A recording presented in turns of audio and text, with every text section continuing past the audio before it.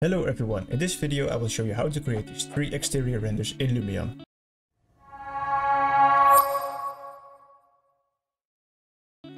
To start, I want to say that I'm only going to show you the render settings, not the whole setup of the scene. And also thanks to the ray tracing tool in Lumion 2023, our render settings way easier now than ever. Because ray tracing replaces all of these render settings and is combined in one effect. Want to learn more about ray tracing in Lumion? I will create a separate video about this topic. So for the first renderer I chose the daylight scene. As you can see, I'm going to the movie category instead of the camera. I will explain that later.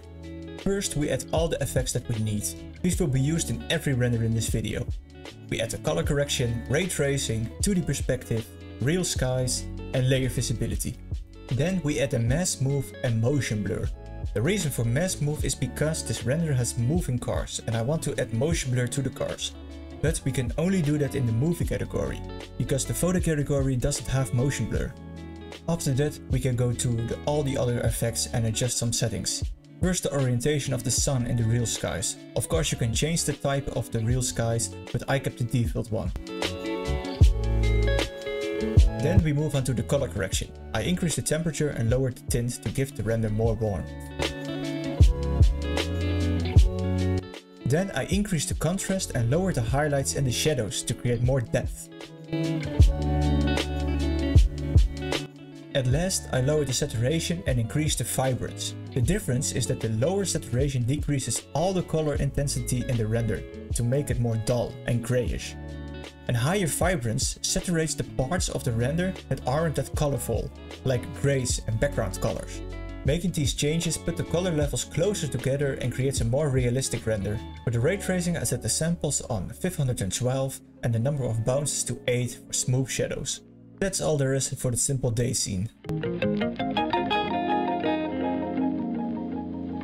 The next render is the raining scene. For this one we add the same elements as the last one, but we are going to add 2 more. One will be the precipitation for the rain. Increase the size for larger particles. Lower the fog to not lose the detail in the sky and in the background, and I also lower the phasing to make puddles instead of a wet road. Then for the real skies I chose an overcast sky. I changed the orientation and set the brightness lower for a darker sky and render. Then for the color correction I lowered the temperature and the tint this time to make the scene look colder.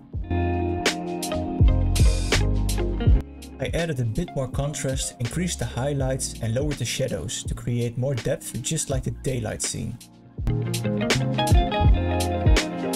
Finally I lowered the saturation and increased the vibrance as well to blend everything together. The second thing we add that's new is the volumetric lights. These give the render more dynamic because it pretends to show the fog that doesn't exist. At last we increased the samples on the ray tracing to 512 and again the bounces to 8. That's it for the rain scene. I don't want to add unnecessary elements, but if you want you can do that of course. I don't want to overcomplicate the render settings, so I keep it short and easy. Also you can do a lot with post-production, but that's a preference and also for another video. For the final render we add the same effects but this time from the rain scene. First we change the real skies to 1 from the morning category. Then we change the orientation and the brightness. Then for the precipitation that I use for the puddles, I set the speed, quantity and the size to 0, so it removes all the rain particles. And it gives the illusion that it just stopped raining. For the color correction I increased the temperature and lowered the tint to give the render more warmth. I increased the contrast and highlights and lowered the shadows to give it again more contrast and depth.